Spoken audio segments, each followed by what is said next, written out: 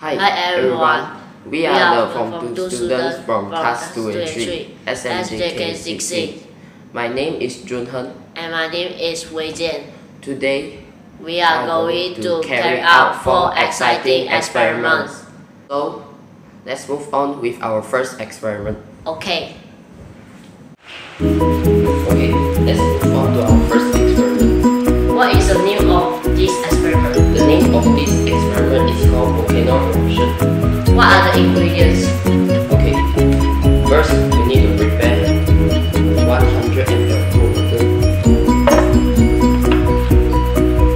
and 10 ml of dish soap and our berwarna merah. Oh. And the 400 ml of white vinegar, and of course the baking soda, which we need to prepare. Now let's just fill the cup with baking soda.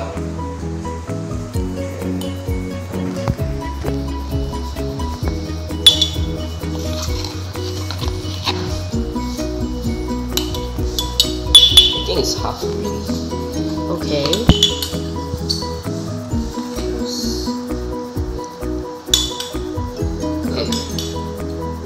Let's now fill the rest of the cup with water. Hey, follow me. Okay.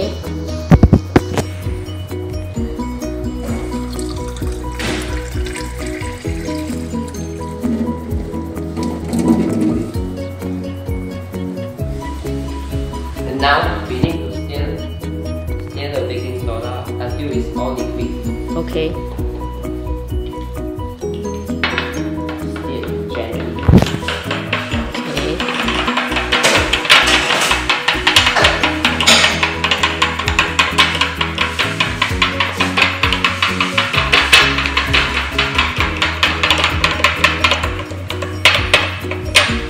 Done. Okay. Now we need to pour the 100 ml cold water Okay. into the bowl.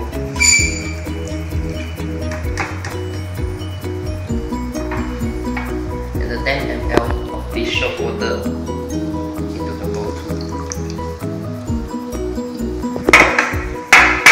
And some food coloring berwarna merah. Okay. Just 2 drops or 3 drops only. 1, 2, 3. Okay.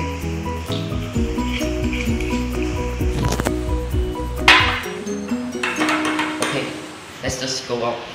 Eruption time. We need to pour the baking soda slowly into the bowl quickly and that's it.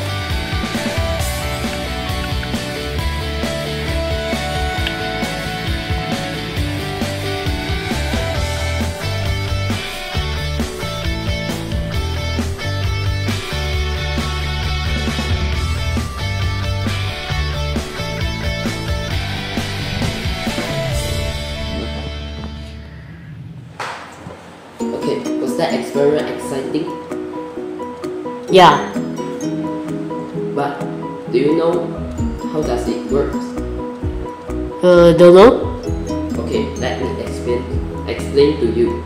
A chemical reaction between vinegar and baking soda creates a gas called carbon dioxide. Carbon dioxide is the same type of gas used to make the carbonation in sodas.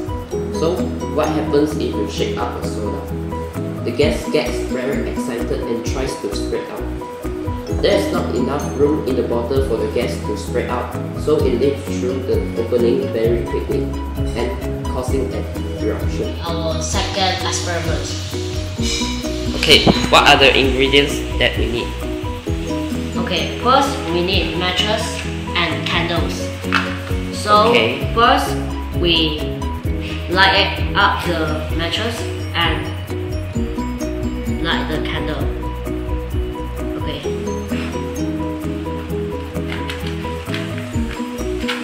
Can you just please help me to blow the candles? Okay.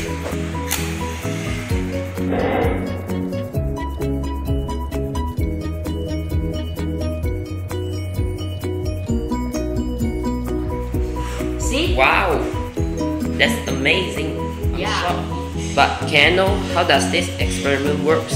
Yeah, of course.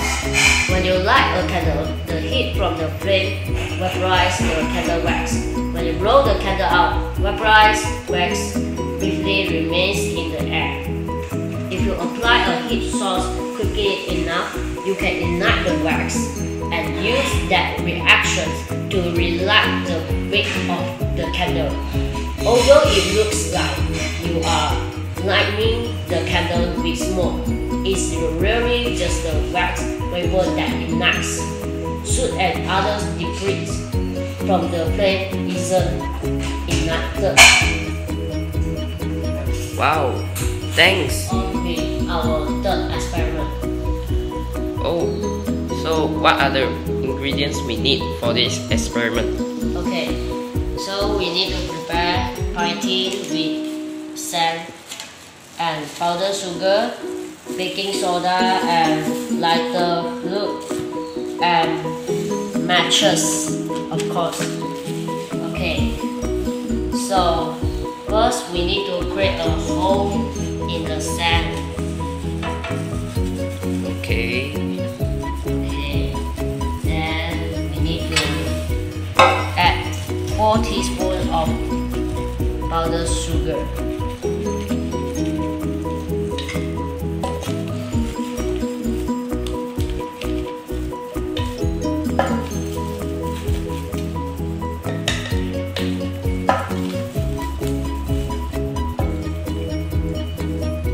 And 1 teaspoon of baking soda.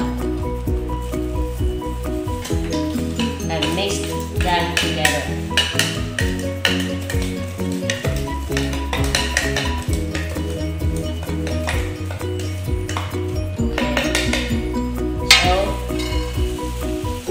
Put it in the hole.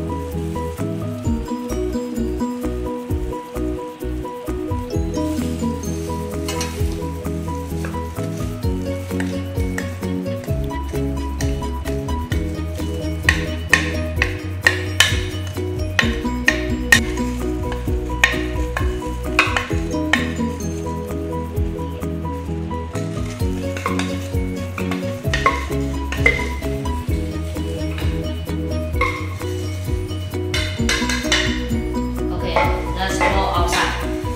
Okay. Light the fluid into the sand.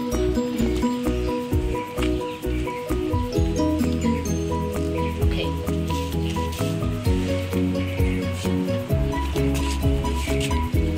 So this we need a mattress and put it into sand. So we need to stand back.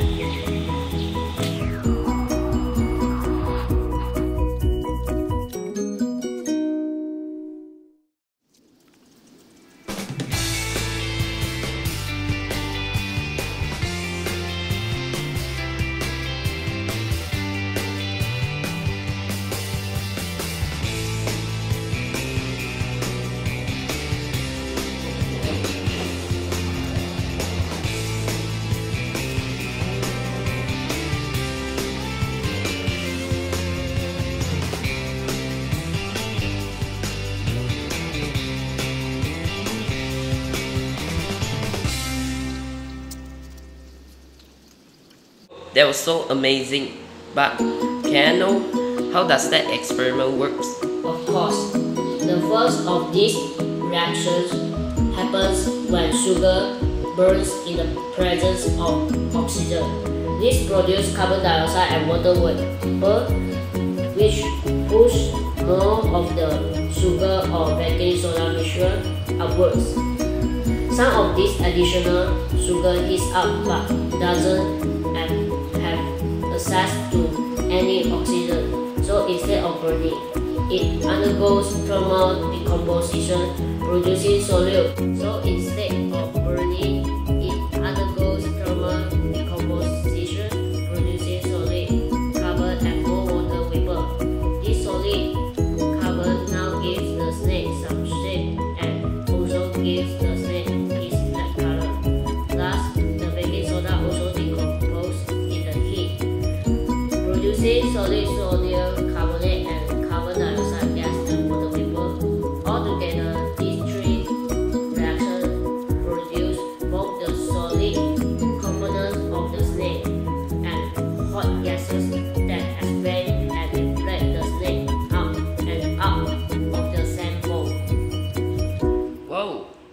the explanation. Okay. To show you the last experiment we are going to do, which is called orbis in water. First, we need to prepare our ingredients. The ingredients are a bowl, 400 ml water, and the orbis. Oh. First, we need to pour the 400 ml water into the bowl.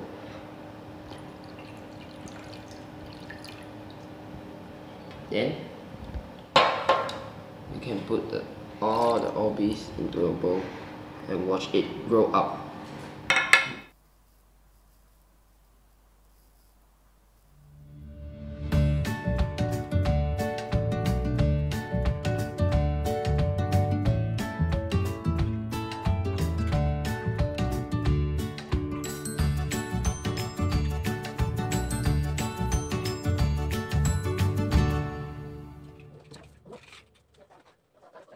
Explain it to you. Orbis grow for a reason. So after the orbis are put into the water, they absorb the water molecules like a sponge. Then when the water molecules are in the orbis, the diffusion gradient of the sodium neutralization made by the polymer backbone absorb the water. Then the orbis just absorb into itself. After the diffusion gradient absorbs the water, it goes into the polymer chain. Then after a while, when a lot of water molecules are absorbed, the polymer chain starts to expand because there is a lot of water molecules coming into it. So after the polymer chain starts expanding big enough, the orbis start to grow because polymer chains are taking up all the place in the orbis. In fact, the orbis start to grow as more as water molecules come into the orbis. Are you enjoying this video? If you enjoyed this video, Please smash that like button and share it. Bye. Bye.